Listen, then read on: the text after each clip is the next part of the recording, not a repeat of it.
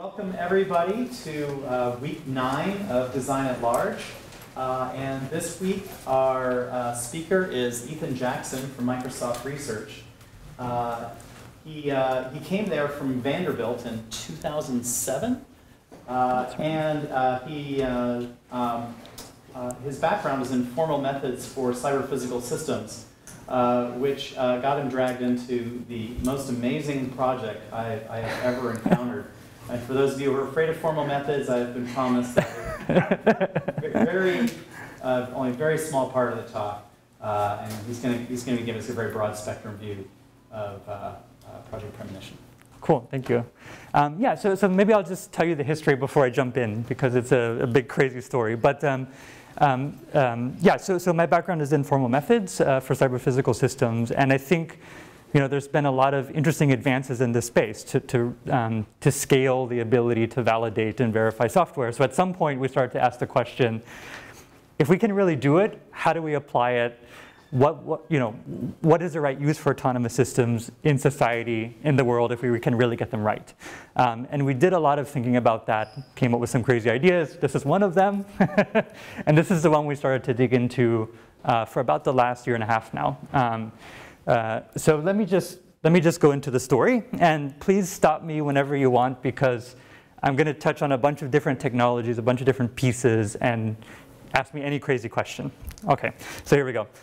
So Project Premonition is about emerging infectious diseases and technologies to stop them. So I think this is a really informative chart. So emerging infectious diseases are diseases whose prevalence has increased unexpectedly in the last 20 years. Like most infectious diseases, they pose a threat to humans, to economies, to societies. But unlike most, they're very unpredictable. And that unpredictability has pretty enormous costs.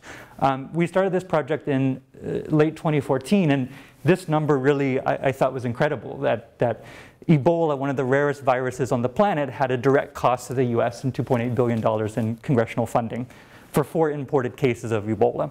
You can look back in history, you can see that these kind of emerging diseases that jump out and surprise us, they happen fairly often. If you look at avian flu, the cost here is the cost to cull chickens across the planet, so that we don't, we try to prevent as much as possible the ability of it to jump into humans.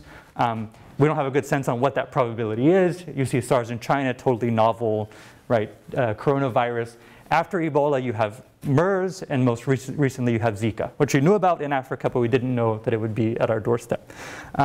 So we started to think about, is this a good place for autonomous systems to give us more data about what's going on in the environment, so that you can really predict and respond to these kind of events, before they catch you by surprise. Looking into the problem, it's actually really tough, which is probably why there isn't a good way to do it today. The reason it's tough is for a few reasons.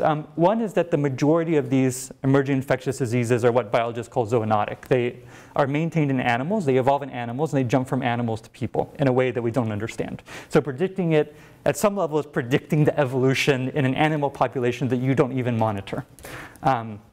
Like I said, 60% is the lower bound, upper bound is the estimate of 75%. Ebola is a zoonotic disease. If you look at the best methods for predicting outbreaks today, these are run by organizations like the WHO. They basically aggregate data. They aggregate data coming from hospitals, from news media, and they try to make a prediction that something interesting is going on. These have a delay of about 2 weeks from the time an outbreak in humans has occurred. 2 weeks is too long to stop most spread of diseases under many epidemiological models. So flu is a good one.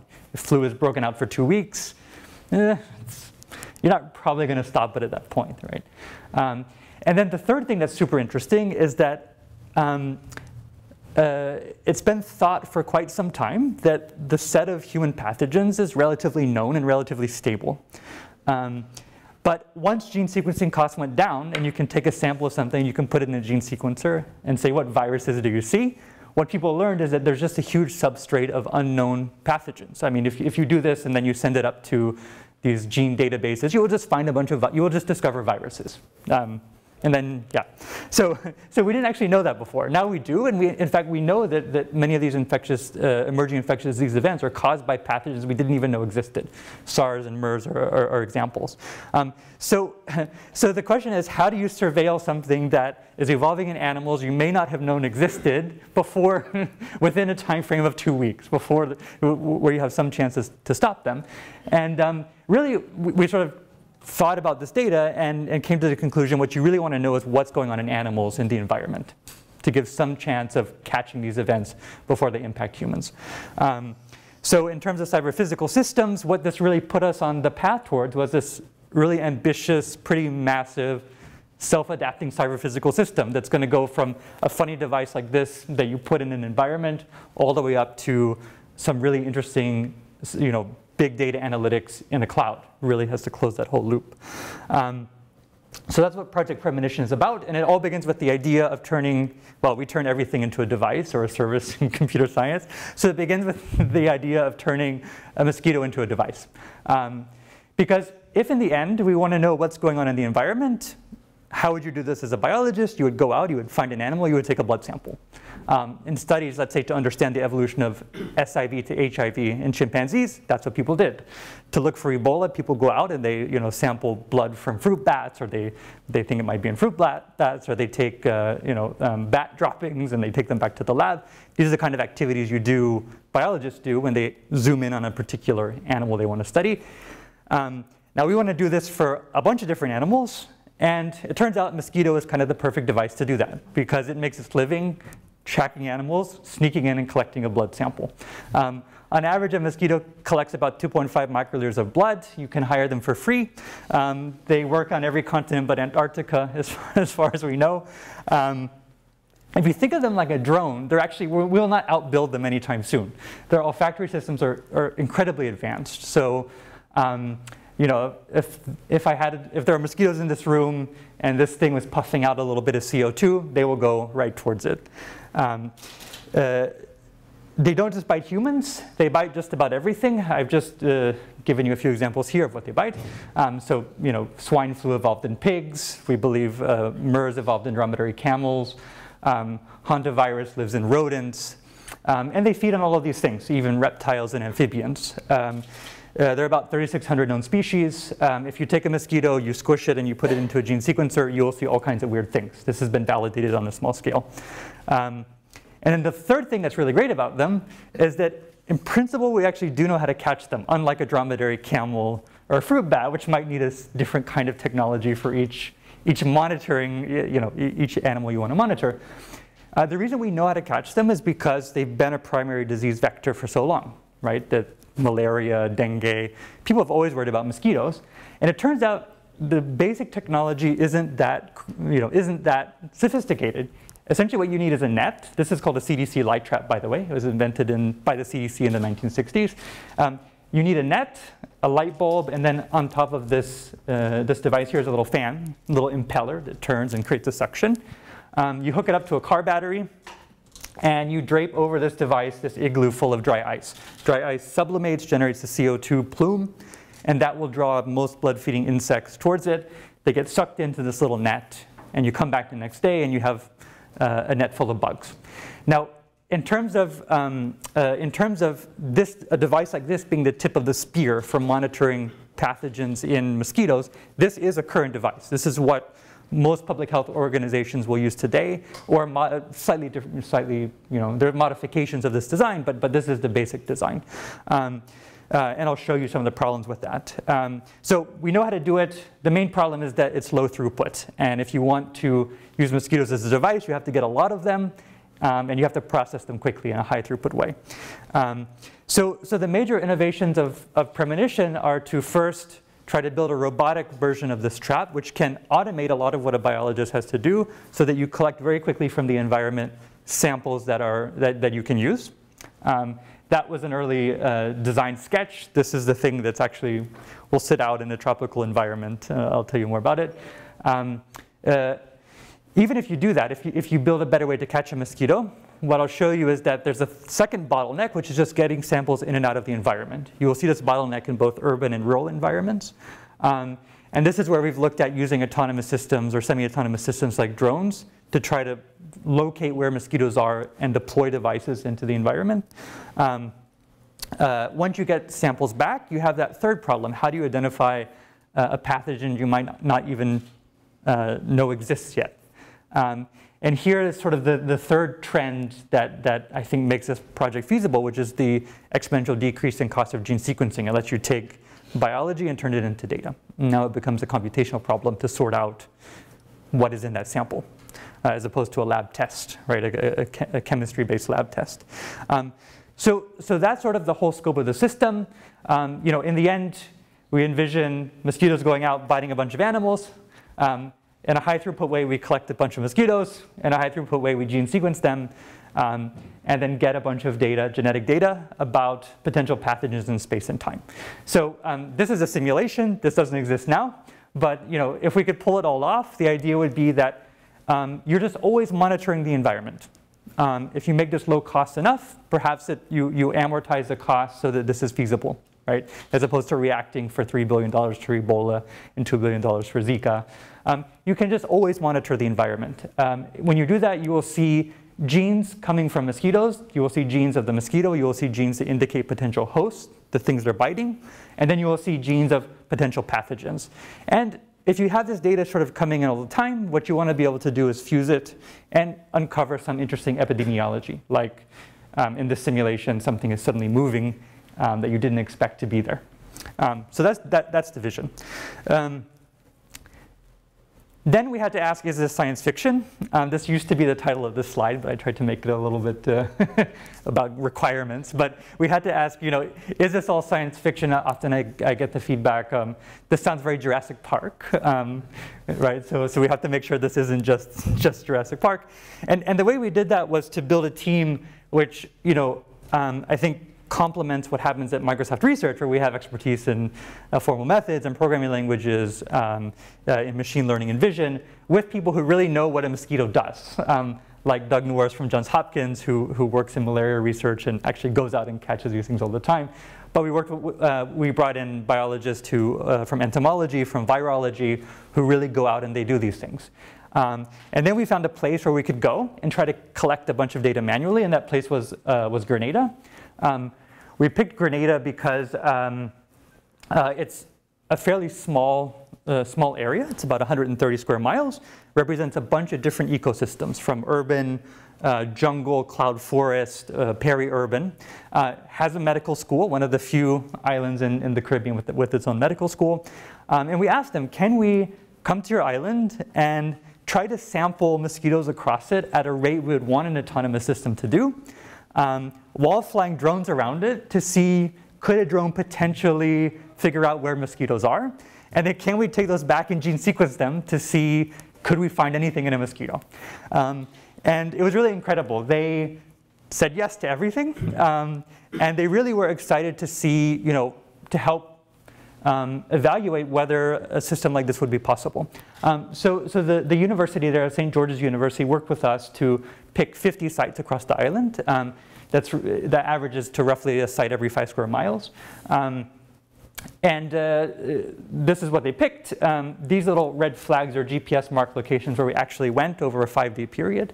The difference between the two is that we could only visit 30 sites when we picked 50. It gives you an idea of the throughput, the low throughput of doing this manually, even in a place with very good infrastructure. I also want to point out that this is NVDI data of Grenada. It says Grenada is green. NVDI gives you some sense of what the vegetation is like in an area. It's been used to predict at a coarse grain level where things like mosquitoes are. And so what a satellite will tell you about Grenada is that it has mosquitoes. What we'll see is that that's very coarse. It really matters where you go, and that's what a trained entomologist knows. So just to give you a sense of then what we did in Grenada, we went there to collect this data. For 14 hours a day, you hike out to places. Well, first you fly in about 500 pounds of dry ice. Then you hike out to these places, and you hang traps. Like I said, the island really opened their doors to us, so we were able to hang traps just about everywhere, in people's laundry rooms, on tourist beaches, in the jungle. it allowed us to sample many different ecosystems. Every place that we would hang one of these classic CDC light traps, we would fly, at this time, manually a drone. And the purpose of this drone flight was to gather visual data around specifically where this trap was placed. Because what we know from entomologists' expertise is that if you just put one of these things arbitrarily in the environment, you may catch no mosquito. They actually prefer certain places. They don't necessarily fly that far. So it really matters where you go.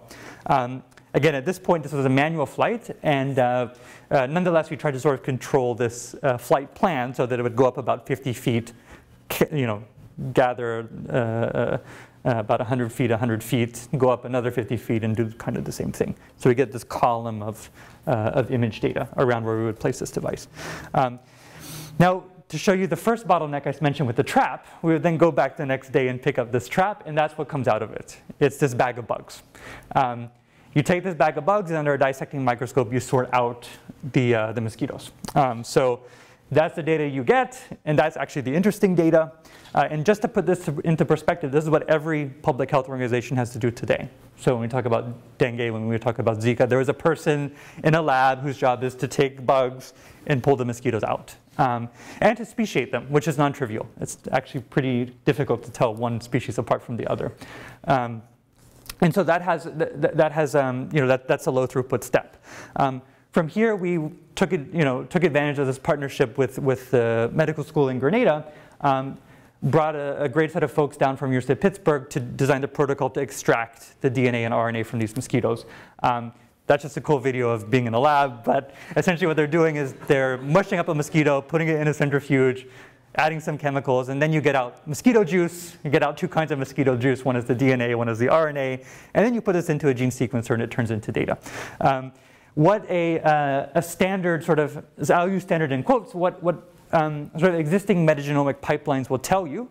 Metagenomics means, by the way, that the DNA and RNA you have is a mixture from a bunch of different species, as opposed to if you send your DNA sample to 23andMe, right? They're assuming it comes from humans, and they're sort of tailoring the analysis to human. Metagenomics, it could be anything, right? Maybe not anything, but a lot of things.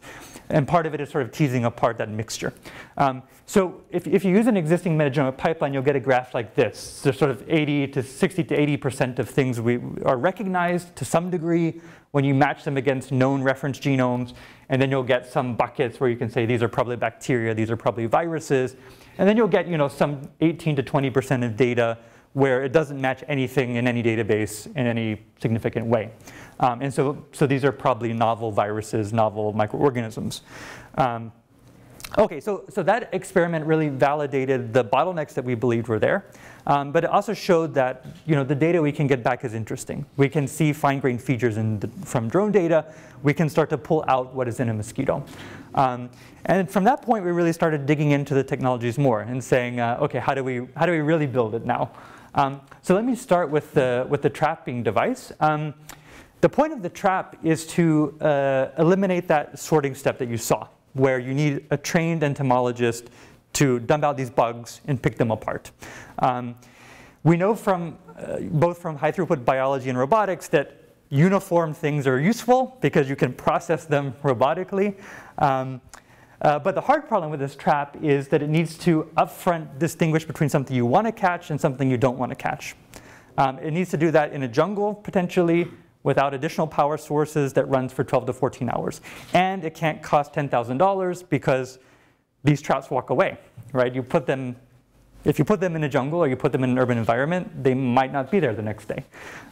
So it's a threat to throughput if you can't get that technology in a form factor, which is scalable enough and inexpensive enough, whilst at the same time giving you that kind of intelligence.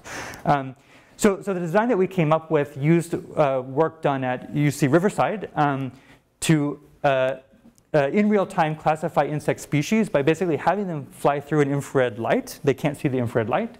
And when they fly through, they cast a shadow with their wings. And the way they cast that shadow turns out to be a fairly identifiable fingerprint, is what researchers have believed from laboratory studies. And so we sort of took that as a starting point. That's been validated enough that it would provide a reasonable design for being able to, in real time, collect what you want. We put that into a honeycomb-like structure. That was the sketch. This is the real thing. And now this device in real time can decide if it wants to catch something. If it does, it will close one of these little doors and a sample will be collected inside. And the idea is you have at most one sample per cell. At the moment of collection, it's going to capture a bunch of data about that insect, the time it arrived along with what the environment was like, humidity, ambient light, all of this sort of stuff that really has never been captured before about these insects. So that was my lab for the beginning of this project. That's 300 Anopheles Stevens eye mosquitoes, which are the mosquitoes that carry malaria in India. My coworkers who normally find software bugs, some of them were very surprised. Why is my office full of mosquitoes? But this is how we started. We get mosquitoes, we started prototyping these sensors. They start flying around, and we start to figure out what sensors can actually hear the wing beat through this infrared light. What kind of compute do we need to detect, but at the same time, keep the cost down. And then maybe 6 months later, we have our first prototype that we start testing on mosquitoes. Let me just mention some cool things about this device since I kind of zoomed in here. So we have 64 of these cells. We picked 64 because a good trapping day, what the entomologists tell me, a good trapping day, like fishing, you come back, you have on the order of 60 mosquitoes in a trap. And that's sort of what we saw in Grenada. That was a good day. So we picked 60, we rounded to the nearest power of 2 because we're computer scientists.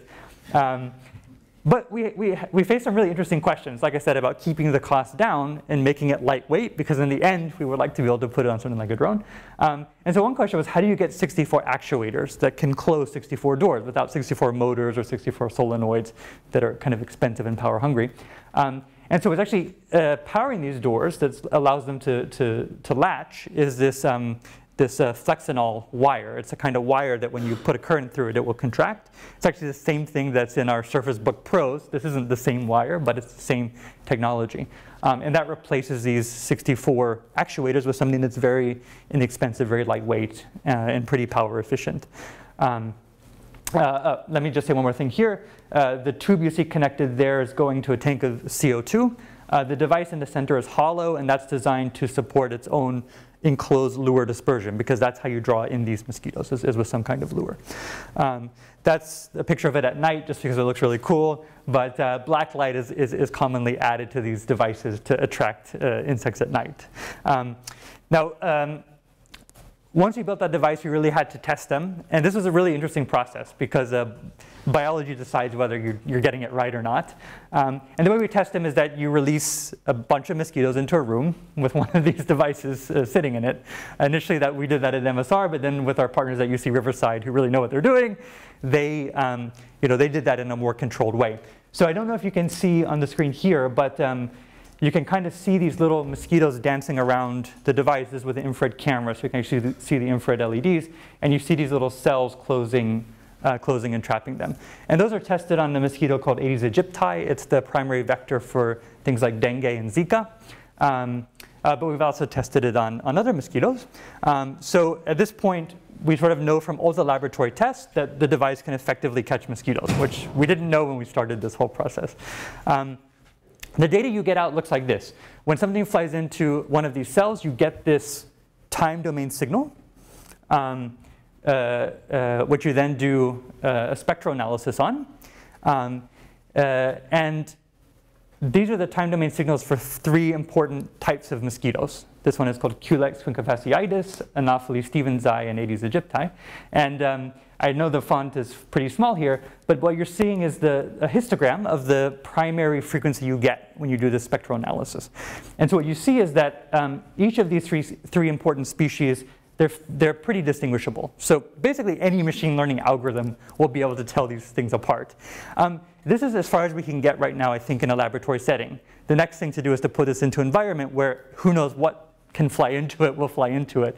And that will provide a really interesting training set to try to teach the system in some environment to do the right thing. It will be very exciting. The other thing that the device can do, which no existing trap can do today, is to reveal the behavior of these insects. So this is just the arrival time of mosquitoes in a greenhouse at UC Riverside over a night. These are nighttime feeding mosquitoes. And because this trap is counting everything that happens at the exact moment, you can actually see when these mosquitoes are encountering this trap and when they aren't. So in one night, you see the circadian rhythm of an important mosquito. In this case, it was Culex quincunxaciitis. And that circadian rhythm is useful because it tells you the time of the day that this thing will bite you, right? And before, how did you uncover a circadian rhythm? Well, you tried to raise a colony in an insectary, and I think UCSD should have an insectary with where they raise these mosquitoes in. It's a lot of work. It's really fun to visit an insectary, by the way, to see the kind of work they do. But this is the kind of data you get when you really take this fundamental problem of catching mosquitoes and you put sort of the embedded systems into it, the machine learning into it, that we know helps in so many different domains. So it was really exciting to see that happen. Yeah, so at this point, we're basically ready to start putting this into a real environment. So after this talk tomorrow, I will fly to a real environment where we will put this. Hopefully it doesn't get eaten by alligators. Okay, so now I'll step up a level from the trap. That's where we started bringing technology in to try to solve this first bottleneck. And then the second one is locating mosquitoes and deploying and collecting devices from the environment. And really what we learned is that this is a major bottleneck, not just in our experiment in Grenada, but if you take today with the Zika situation, the mosquitoes that people are trying to watch out for are urban mosquitoes. They don't fly very far, and they will grow in a bottle cap full of water. So how today do public health organizations figure out where they need to spray for mosquitoes? They actually have to go around and they have to look, and they have to do that basically every day. So this is a place where autonomous systems seem like they can really offer a benefit if we can get them to be safe and robust and collect the right kind of data. So from the Microsoft point of view, from the MSR point of view, we sort of view this Cambrian explosion of drones as something that's here. And the question we tried to ask is, how do we take these pretty capable systems and give them the solid foundations so that you trust them to go out and do something interesting? And roughly the stack of technologies that we're building up goes all the way from the operating system level, where a lot of work at MSR has been done on operating systems, and particularly making them secure, resilient to hacks. On top of that, running the kind of sensing and control, so the drone can understand its environment and make short-term decisions about how to navigate it. And then finally, high-level planning, which allows the drone to do something like avoid obstacles and pick a place to go over here. So obviously, there's tons of interesting technologies in the stack. I would just kind of flash a few of them up, and then feel free to ask questions.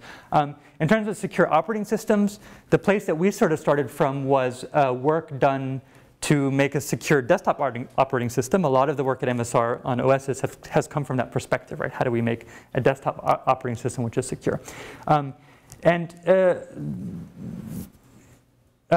One of the research operating systems called Verve is interesting in that it has mechanically verified subcomponents like garbage collector, thread, interrupt, handlers, device interfaces, which have been mechanically verified.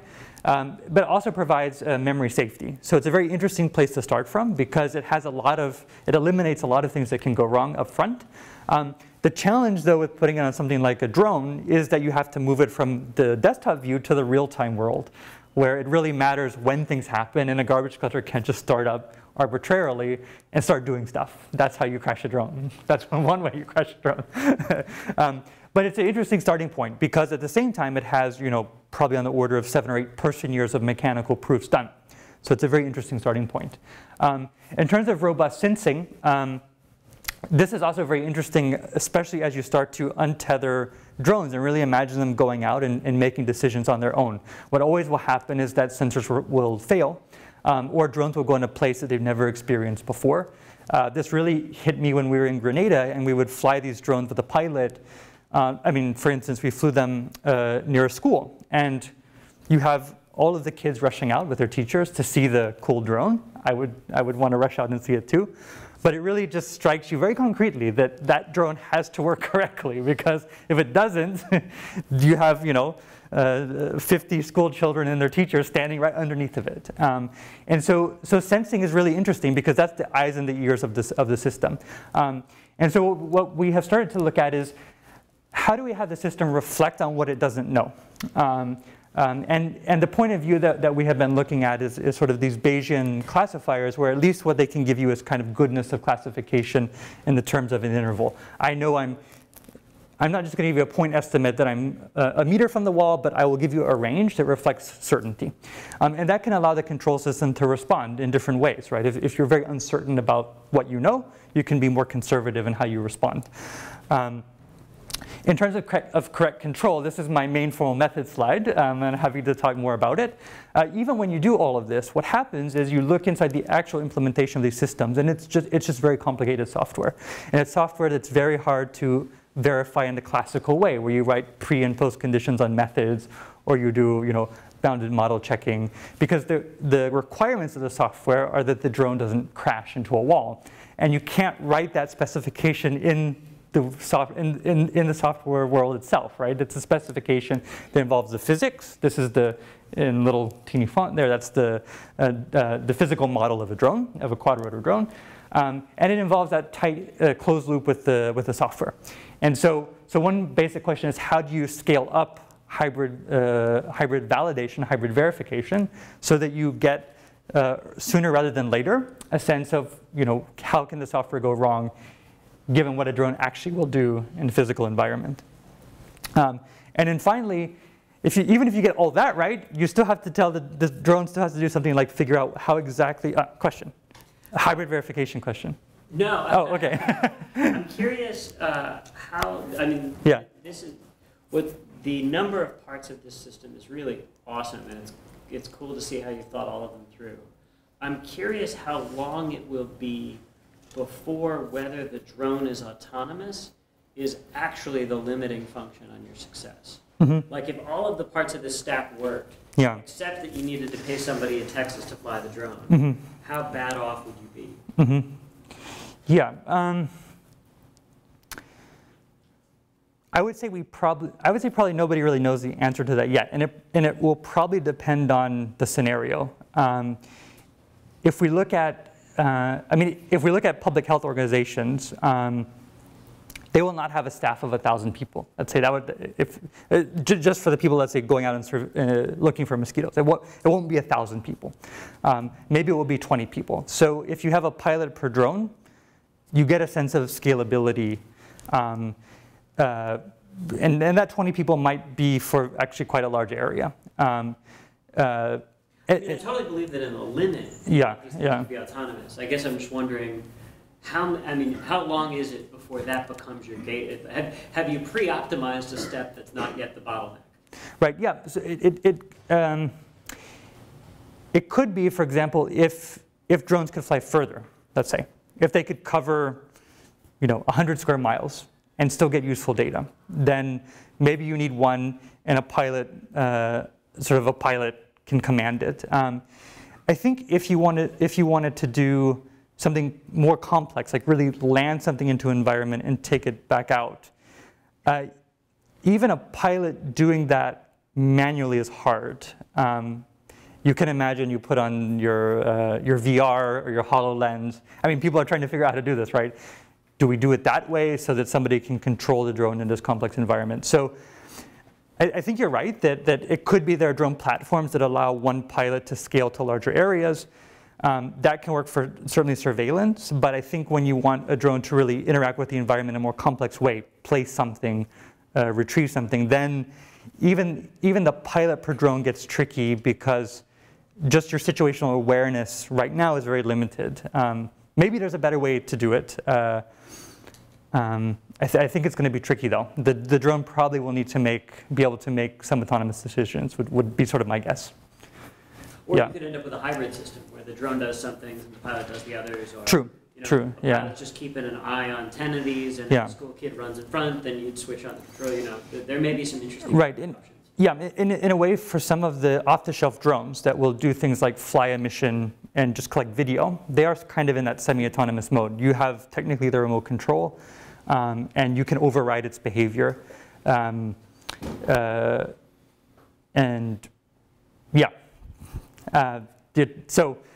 that software has to work correctly. of course. Otherwise, you'll be overriding its behavior quite a bit. But yeah, I think you're right. We don't yet know, I think nobody yet knows what happens if you have 1 million drones flying around. Does that unlock the scale that you need? Did you not need 1 million drones flying around in the first place? Or, I mean, do you get the, and I'll let you go on. Yeah. I mean, my own inclination would be to have 100 of these things working before you worry about the scale. Yeah, that's absolutely right. So, I mean, the way that we're approaching it is to think systematically about the software stack on a drone, because I think scale or not, that's a key issue. And then to start small by trialing these technologies in small places where the results can be really interesting.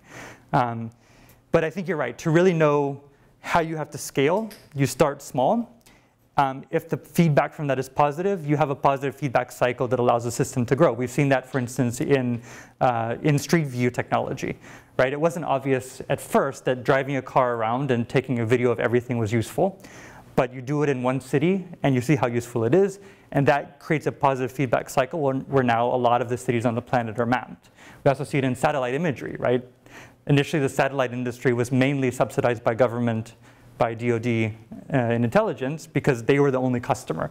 And now we see the satellite industry exploding in different ways because they understand now how they need to scale from starting in a place where it's useful and then seeing how that data can expand in new directions. So I think you're absolutely right. That's the way these things go.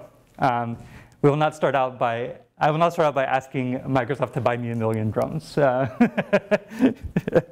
They wouldn't anyway. So just to give you a sense of what you can see from one of these drones with respect to mosquitoes, I don't know why the video is actually quite clean, but projectors don't like this video for some reason. This is a drone looking at the most mosquito-y spot we were in Grenada. What it can see is this mangrove swamp. You can see kind of the stagnant water here. You have a bunch of dilapidated vehicles. So this is actually an auto mechanic next to a mangrove swamp. You have a pig farm and a restaurant. So it's a great place for all sorts of mosquitoes. And it represented this spike in the mosquito count there. Of course, these other spikes are the mosquito counts for other places we went over this island. And so what you see is that there's a lot of variability in where you actually catch, where it's a useful place to take a sample. And this is what an entomologist knows. If an entomologist is going, a field entomologist, they will know right, where they should look and where they should avoid. If we want to scale this, if we want drones, I mean, even if it's one person who doesn't have to walk around and look in yards for containers of water, if we're going to scale that, we have to teach the drone, of course, to find these indicators. And that's the sort of data set that we started to collect in Grenada. Basically, you take a drone video, you reconstruct from that either a panorama or a 3D model. In fact, we can also reconstruct the camera pose. And now you have a training set to match what you see in the environment with actual mosquito counts. The goal of which is to solve the initial subproblem: how do you even find where these things are hiding? This is something that we will be testing more this summer to really build up these classifiers for some interesting urban mosquitoes. Okay, then I'll go into the last component, which is what do you do with all this data that you get back? So the data you get back is super interesting. Of course, at every stage, at every phase of this, you get back actually super interesting data. From here, I showed you some of the data you get.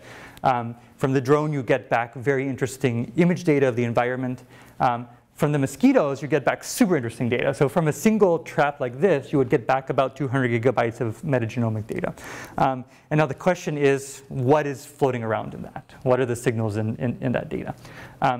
And roughly the hardness of sorting that out, I sort of tried to express it here, goes from figuring out what kind of mosquito you have, what it's bitten, to the diversity of microbes and viruses that are in that mosquito. And then when none of that works, you can start to ask questions about what are the proteins that these weird genes that we've never seen before code for, and are those proteins related to something that we've coded for?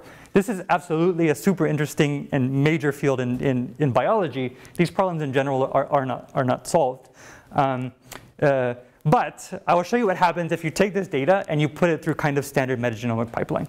You take that 200 gigabytes of data, that's this arc here, and then these little arcs are the entire genomes of known mosquitoes with some cryptic labels written on them. There's a line from our data to a mosquito's genome if an algorithm says you have a snippet of mosquito genome in your data. And so what you see from this kind of standard pipeline is that it's bucketing most of these mosquito snippets to this particular species called Culex pipiens, which is what we know was in the sample because we had an entomologist validate that said that was in the sample. And so already an algorithm can pick this out. We can say the mosquito you have is very likely Culex pipiens. Of course, there's a bunch of noise here. Not too much, but you see there's a bunch of straight lines to malaria, random malaria mosquitoes and yellow fever mosquitoes because the algorithms aren't perfect. Now, you strip away that data and you start to ask a deeper question. What did it bite? What kind of animal did it bite? Same thing, that's our 200 gigabytes of data, and then this is the genomes of a bunch of animals. Here's human, here's a mouse, here's a dog. And you see the data gets a bit fuzzier, right? This algorithm says, most likely this mosquito has bitten a human, and that's a partial reconstruction of its genome. But it's noisy. Do you really trust it? Is it just that a lot of gene sequences are human genomes, and so there's a bias in our existing databases? And it turns out that the problem today with these kind of analyses is you don't really know the answer to that question. You don't know to what confidence you can really assign, how confidently can you call human in the sample. And so the place where analysis often really starts in these metagenomic pipelines is the pipeline basically filters out maybe most of this 200 gigabytes. It gives you back 100 megabytes. And then a biologist, perhaps with expertise in virology or fungi or whatever, actually starts to look at these sequences and say, do they make any sense? If we imagine doing this at scale, you can't look at 200 gigabytes of data per device. You really have to start to figure out how do we increase throughput and build confidence about the signals. And so some really interesting researchers at MSR who have worked with Berkeley on both improving throughput of these algorithms and on trying to give confidence measures to what they tell you, apply two things. One is Bayesian mixture models to try to ask what is the recipe of genes mixed in this soup from sort of a statistically well-founded point of view, right? Bayesian mixture models. And then combining that with something called SNAP. SNAP is a kind of pattern matcher that matches these little snippets of these little strings against these known genomes. These data sets are so huge that you have to do a lot of work to make this efficient. SNAP is probably one of the fastest. It's been used in a number of metagenomics tools, but it's co-developed with Berkeley and MSR. And so we started to apply this system to mosquito metagenomes, and we go from that kind of fuzzy chart I showed you to something like this. This is an analysis of the kind of host in the mosquitoes in Grenada. We're just showing everything in this Bayesian mixture model, even things that we would throw away because their probability is so small. But one thing I'll point out here is that this analysis switches from human to bird on the same data. So it's a pretty major switch when you really start to say,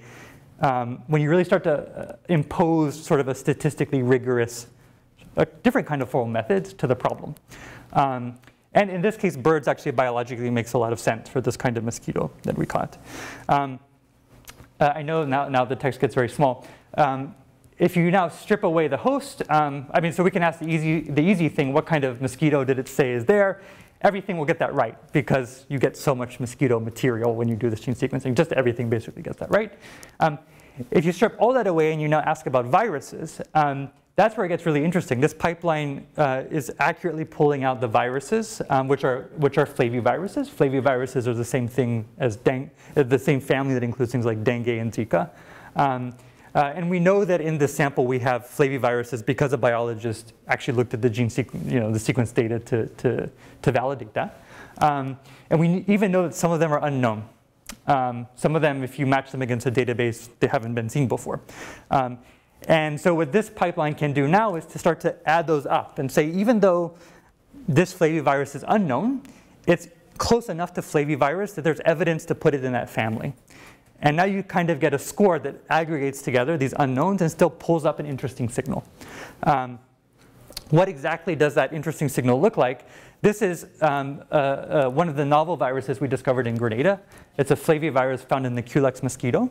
And it was reconstructed by using metagenomic pipelines plus a virologist who really understands the architecture of viruses to reconstruct the full genome. That's the kind of thing that that pipeline can pull out. Right now, you still need a virologist to validate that and say this is really a novel virus to do that reconstruction. But this is a really interesting, I think, place to sort of leave to finish the story. When you do these experiments today, if you take a mosquito and you do this, you will get a data point like this. That data point is potentially interesting because it's a family of viruses that are dangerous, potentially dangerous, carried in a mosquito that's very common. But in many cases, you will see this data point once. You discover this novel virus in this mosquito in this one place one time. And you won't know if this is common. You won't know how similar it is to something that might be evolving in a dog. You won't even know what host it came from. If you can imagine scaling this, pulling these signals up in a high throughput way where you have confidence about what these signals are, then the idea is that you start to stitch these examples together. You get more data points to try to triangulate what this funny thing is. Sort of going back to the original vision that with enough samples, with enough data, you can uncover an epidemiology you didn't understand before.